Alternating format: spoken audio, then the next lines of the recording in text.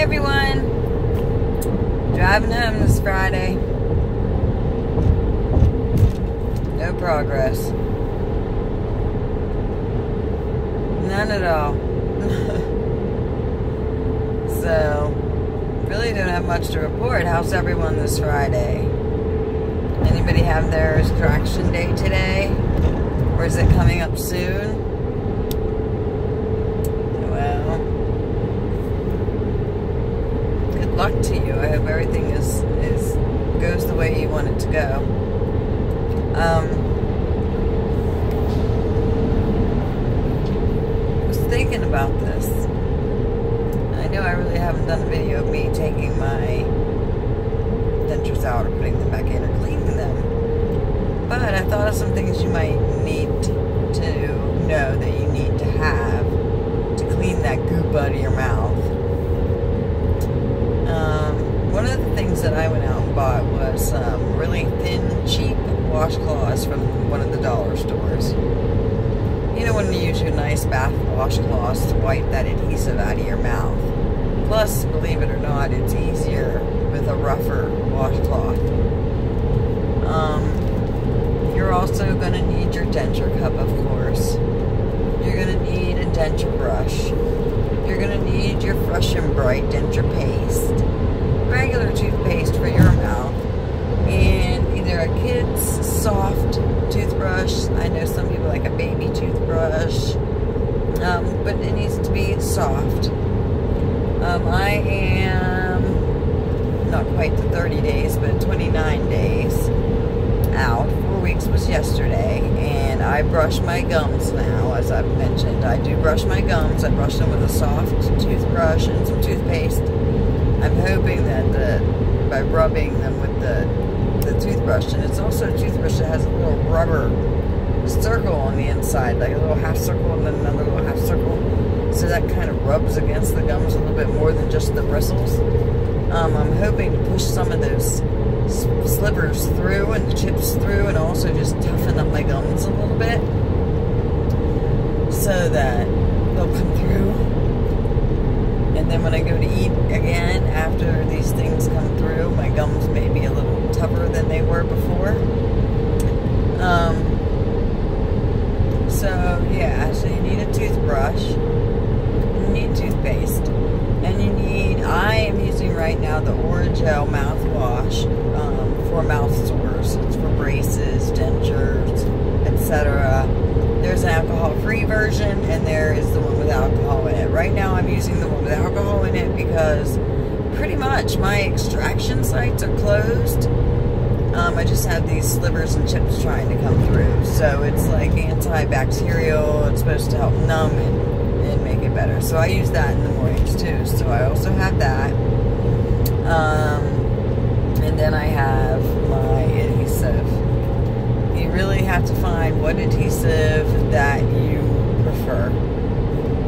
I prefer an adhesive that I can make a seal all the way around the denture instead of just a strip, a strip, a strip.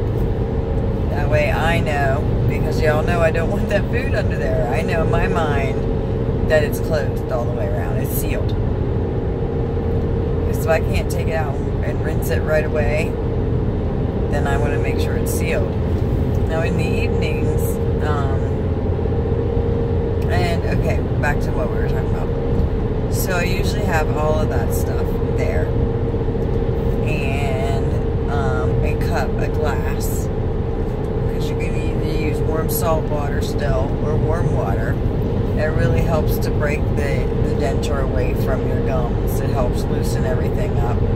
Swish with that warm water. It'll help loosen the dentures up so that you can get them out. And then swish with that warm, actually keep it in there like for a minute, as long as you can each time until it cools off. Because that really helps get that stuff out of your mouth. Also,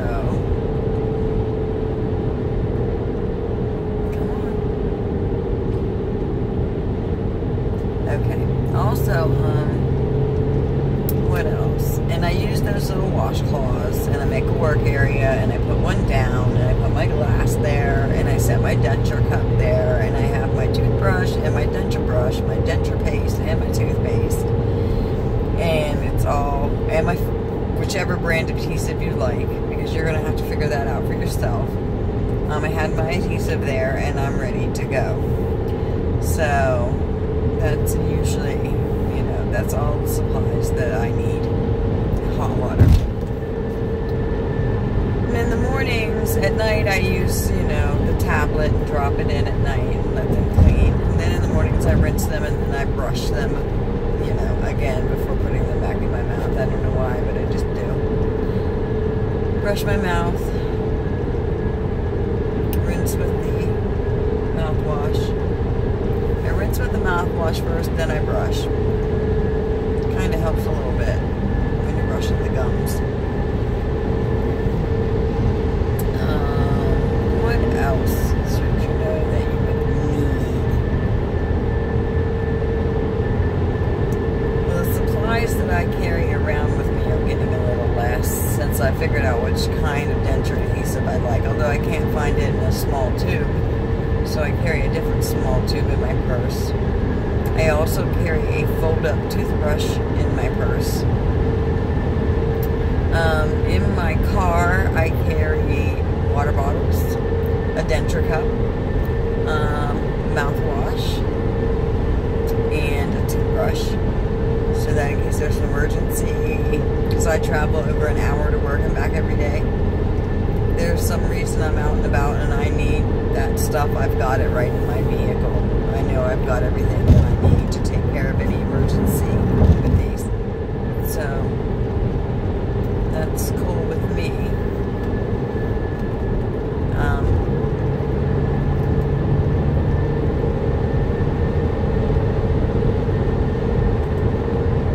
So yeah, those are the basic supplies that you're going to need once you start using adhesive.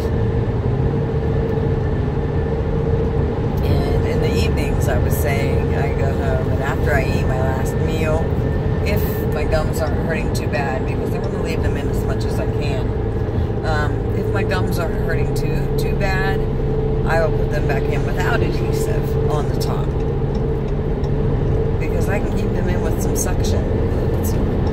At the moment, they still stay in with some suction, so I'm gonna, you know, try to keep it that way.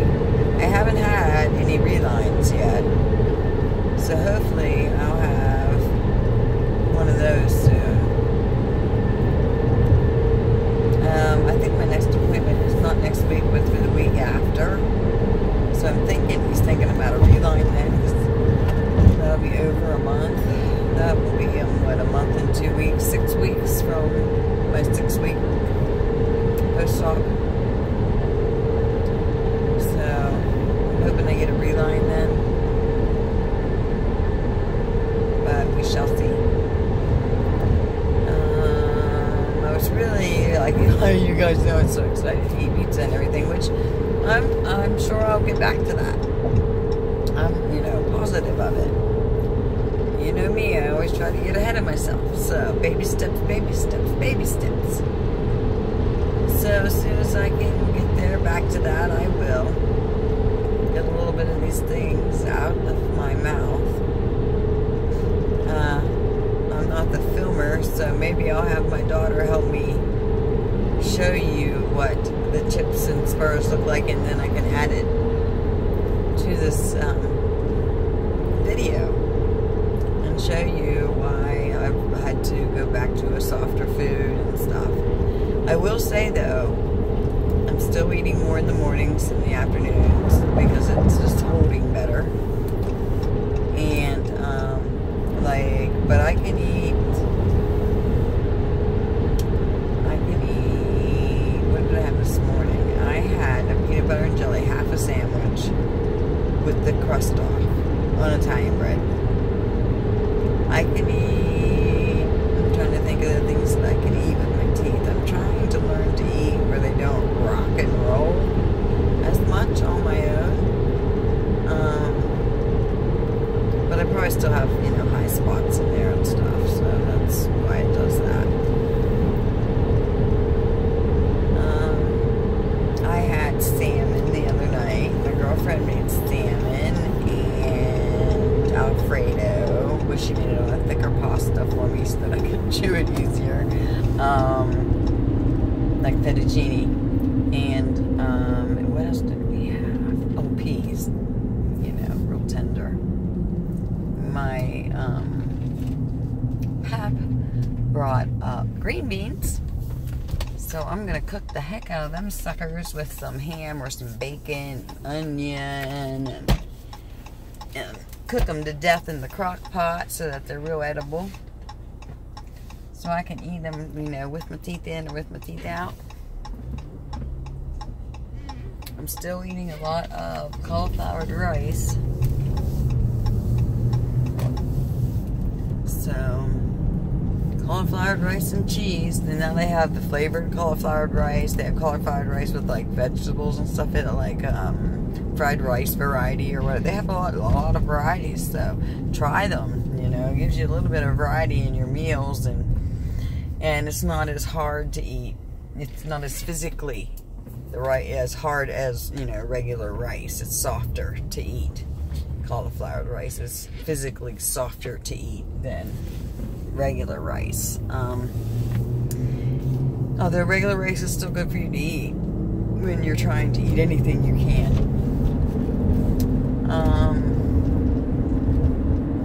If I can smash it with a fork, I can eat it.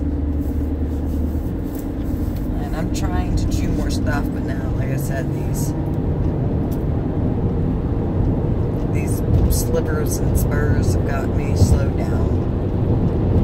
So, but I'm sure it will pick back up again. Alright guys, Biker Girl out.